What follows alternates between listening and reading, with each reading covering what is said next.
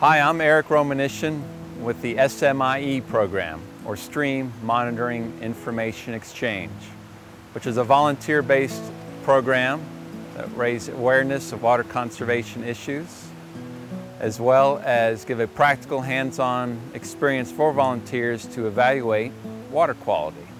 And we're standing here next to beautiful Jonathan's Creek in Maggie Valley, and I'm going to show you some of the tools we use in the SMIE program to collect the data, process the sample, and record the data. So first we'll look at the kick net, which we use to collect a kick sample. And we use this to collect a sample right out of a riffle. Next, we have a leaf bucket to collect our leaf sample. One of the first tools you need, and probably the most essential, is a good pair of waders and boots. When you're in the water, you're going to be kicking the substrate, and there's always a risk for glass, metal, things that could easily cut your foot if they weren't well protected. It also helps to have a good set of waders. Again, that water can be pretty cold, air temperature can be cold. Helps to have something to keep you separated from the elements. So here we have some of the tools we use to help process the sample, which include forceps, hand lenses, because many of the organisms in the nets and the samples will be small and hard to see. Ice cube trays to help to sort the different taxa into their own separate location. And then spray bottles to help keep the sample wet and the organisms mobile so they can be seen more easily. And it helps to have various other pans to help hold samples, hold larger bugs. When you're out in the field, the toolkit's going to have a number of sheets of paper to help you with the sample. You're going to have a protocol guide to make sure the sample's collected correctly. You're going to have a few tools to help with identification, a dichotomous key, picture guides. These are various tools that again will help. And the last sheets you'll have are the data sheets, the most critical sheets that are in the kit. Before entering the stream, there are a number of safety precautions that have to be taken. The group leader should be aware of any allergies any of the team members have, such as to poison ivy, to bees. Everyone should be well protected from the sun, wearing sunscreen, hats. Everyone should be well protected from the elements, from the cold, from the heat. When entering the stream, there are a number of hazards potentially on the stream banks, roots, slippery soils, steepness. People should work in a buddy system to take care entering the stream as well as getting out. When you're in the stream, everyone should have the appropriate footwear on to protect themselves from glass, metal, other sharp objects, as well as potentially slipping on rocks. No one can breathe underwater, so it's very important to be aware of fast, deep water, slippery rocks, roots that might be sticking out. Carry a walking stick, use the buddy system, use your head when you're taking these samples. The primary method that the SMIE program uses to collect benthic macroinvertebrates is the kick method, using this kick net. This method requires 2 people. And the kick method samples an area of 15 square feet. The net itself is 3 feet wide, and so we're going upstream of the net 5 feet. Now before entering that 15 square foot area, we must first place the net on the stream bottom.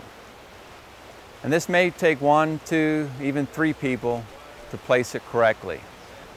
You're going to stretch the net across what we call the thalweg, or where the main channel of the stream is flowing through. It doesn't have to be too deep, but we also have to take precaution that we're sampling an area that we know was wet constantly, that it wasn't dry, say last week during a drought. Now the net's stretched across that thalweg, and the bottom of the net is weighted down with several rocks. to prevent insects from flowing underneath the net.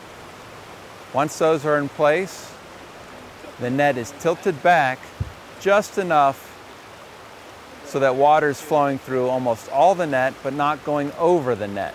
If it goes over the net, it will carry insects out of the sample. Once the net is in place, the second person will go 5 feet upstream of the net and begin rigorously kicking the stream bottom. Flipping over rocks, bending down, washing off rocks with the hand, being careful of any glass or metal, of course. And you'll know the sample is being collected correctly if you see dirt and debris flowing downstream into the net. The second person is going to kick the sample for 1 minute. At the end of that 1 minute, it'll take 2 people to remove the net from the stream. The person holding the net will fold it in half and wrap the remaining net around the poles.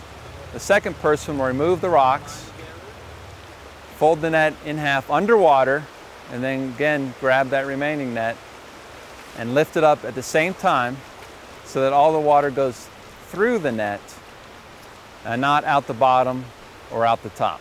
Then one person can take that to the processing station on land. Here we're picking the kick sample. Again, it's 2 people for 20 minutes.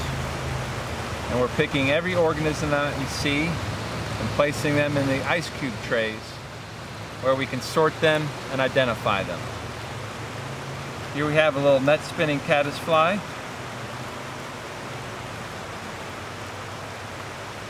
We got a flattened scraper mayfly, very fragile.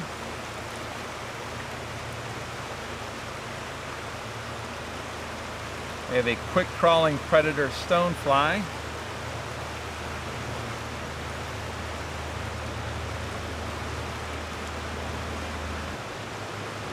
Here we have a vegetated case caddisfly. Very neat organism.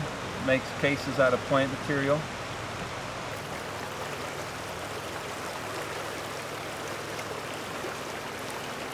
For larger organism, it helps to have an extra tray nearby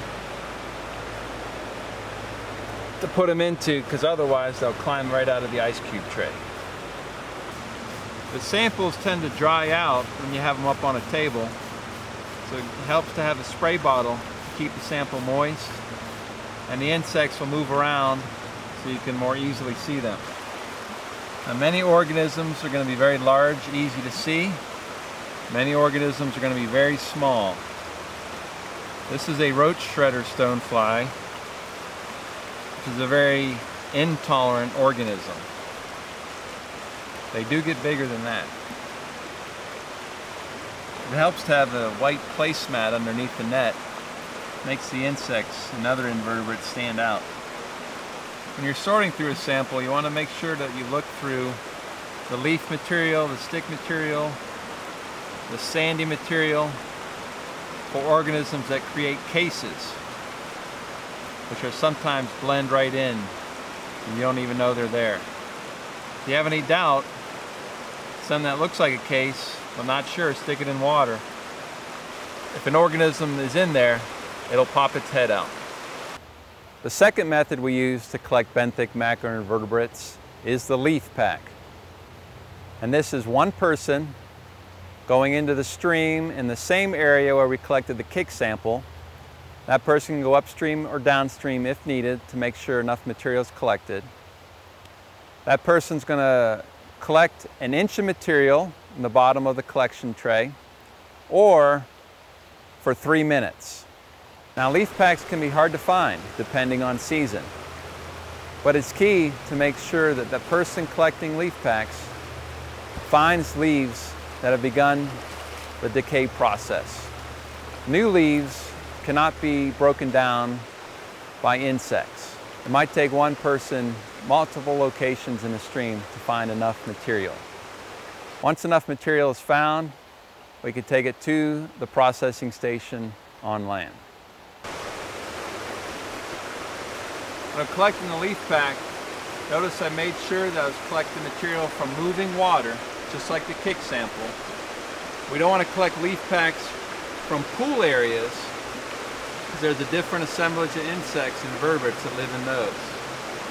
And also notice how when I was pulling leaf material out of the stream that I kept the bucket close to make sure as many insects would fall into the bucket as possible rather than back into the stream.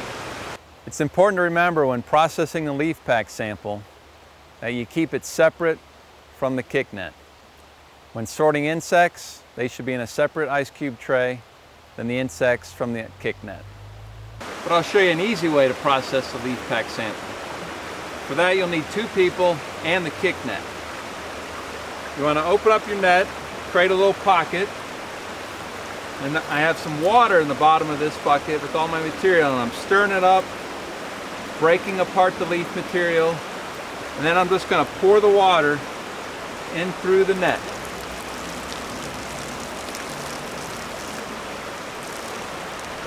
And I recommend filtering that leaf material a couple times, pouring it into the net. Now most of your insects and invertebrates will now be in your kick net and much easier to process.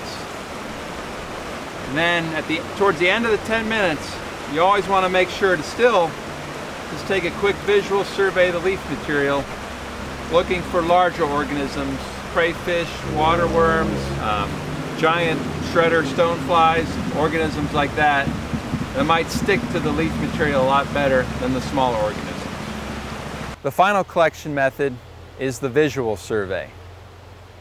And that should be done by the person with the most experience with recognizing the different taxa.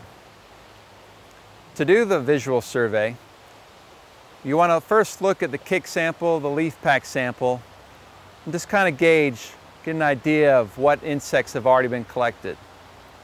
The main purpose behind the visual survey is to collect different taxa, to get a qualitative assessment of organisms that weren't already collected in the 2 quantitative methods, the kick sample and the leaf pack sample. So the visual survey will be 1 person for 5 minutes. And that person will take a collection tray with them, go out into the stream, sample all the different habitats, going out there, flipping over rocks, looking in all the different types of habitat, looking for different taxa. In any stream ecosystem, we can see there's a number of different types of habitat. Across the stream, I see an undercut bank with root wads hanging down into the water column. Up close to the shore, I see pools with slow-moving water with a lot of sediment instead of the cobble gravel that's out there in the riffle. Upstream, I also see run-type habitats. Faster-moving water, but not like a riffle. Now here's a habitat where you'll want to survey during the qualitative visual survey. And that's a pool area where we see the substrate has changed from gravel and cobble to a lot of sediment. Now there are certain insects that like to bury themselves in here. Be hard to sample, but you can just stick a little bit in your hand, move it around, look for anything that might be moving. Now in the pool areas you also find a lot of leaves. You definitely sort through those. You also find woody debris, large sticks. Definitely pull those out, look for anything sticking to them. Here we have an example of an undercut bank and some of the root wads material that's hanging down from the trees above. And this is great habitat for dragonflies, damselflies, snails, a lot of mayflies. So during the visual survey, you definitely want to look for these undercut banks and root wads. So the qualitative survey, we're going to go look at all those places looking for organisms that we did not collect in the kick net or the leaf pack.